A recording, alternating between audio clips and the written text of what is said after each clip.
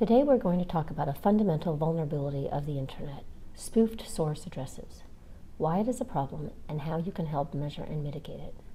Simply by downloading this tool, you will be able to help improve Internet security. First, a little background about how data moves across the Internet. Every bit of information that crosses the Internet is sent in a packet with a source and destination address. The destination address is used to tell the Internet where the packet is going, while the source address is used to tell the destination where it came from, so the destination can send a response to the right machine.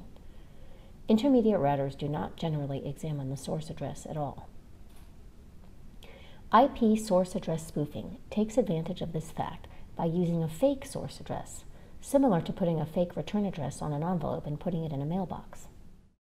Now, if someone wants to disrupt or completely disconnect someone else's internet service, they can send packets with a fake source address to that victim. So many packets that the victim has no resources left to process legitimate packets.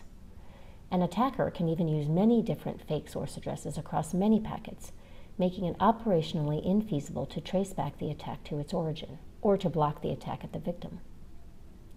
It gets even worse. An attacker can commandeer intermediate nodes to amplify an attack by triggering that node to send the victim very large packets, which take more resources to process. The only way to block such attacks is at or near the source, every source, because only those networks near the edge know which addresses are legitimately supposed to be source addresses in packets leaving those edge networks. Unfortunately, such blocking, or source address validation, although a well-known best practice for decades, is an example of classic incentive misalignment, because deploying source address validation is primarily for the benefit of networks other than the one deploying it. And although many networks do filtering, there is no way to comprehensively measure the extent of deployment of source address validation without crowdsourcing volunteers to download a tool that attempts to send a packet with a fake source address to a known server and then analyze which packets make it to the server. That is essentially what CADA's spoofer measurement system aims to do.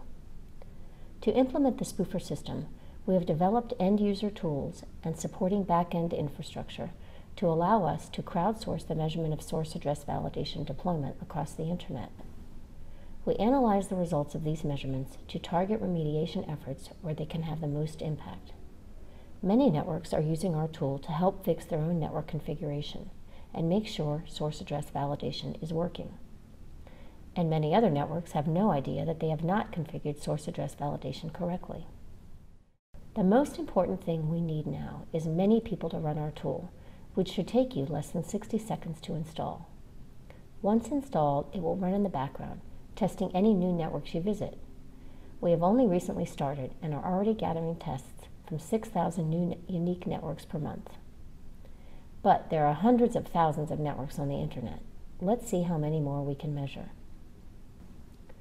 It's not often you can do something in 60 seconds that will measurably improve Internet security and Internet science. Please visit spoofer.cada.org and click Download on a Windows, Macintosh, or Linux system, and send any feedback to spoofer-info@cada.org. Thank you for your public service.